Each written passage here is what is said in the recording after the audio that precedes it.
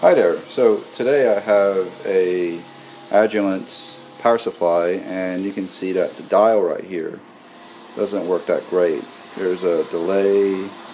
I mean, it's not bad, but I have to move. So finally 0.6 volts is going down, 0.4. So again, it's not as responsive. It takes a little work. I mean, it's not bad, it's functional.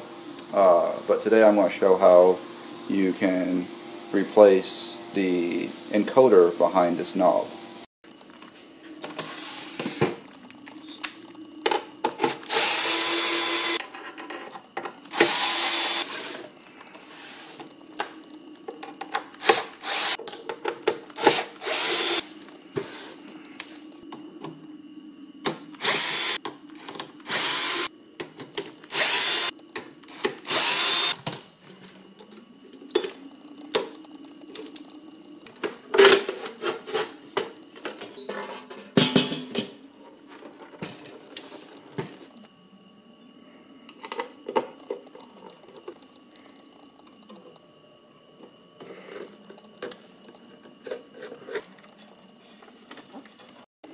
Okay, now that we have this opened up, we need to disconnect this cable right here that goes to the front panel.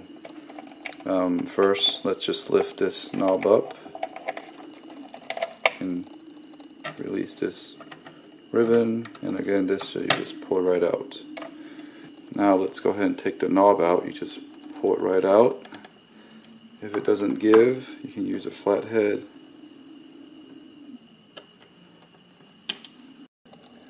Now grab a 7/16 socket.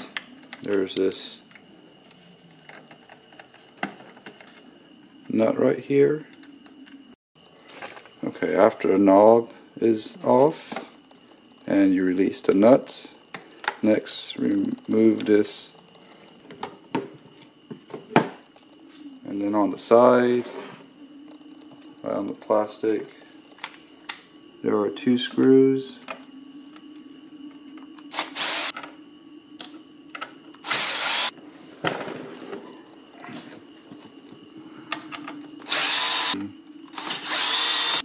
Now this drops right out. It's loose. Let's pull it all the way out. Just gently lift this up a little bit, and then I can. There we go. And this whole thing comes right out.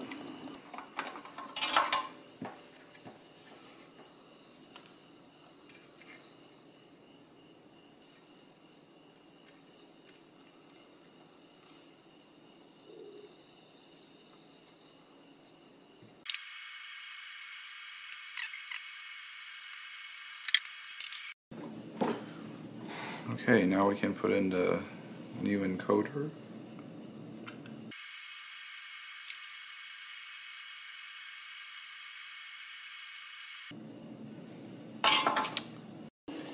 Okay, let's put this back together.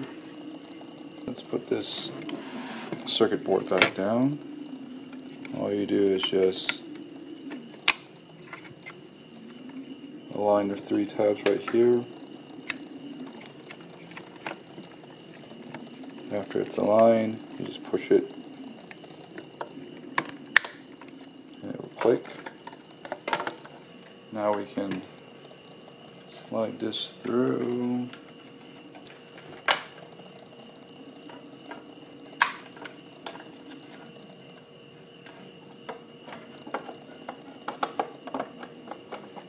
Put the face plate back on. Right, 1 is enough. So for a knob right here, first the washer, and this.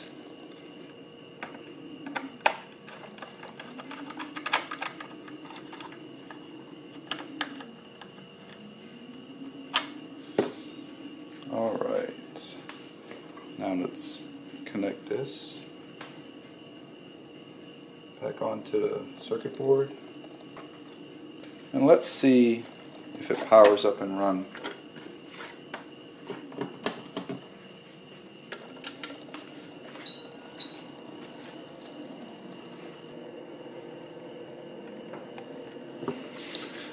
Alright, let's put on. Oh, this is so much smoother. Oh yeah. Well, looks like it works. That's definitely worth repairing. Ooh, that's so good. Alright, let's put this all back together.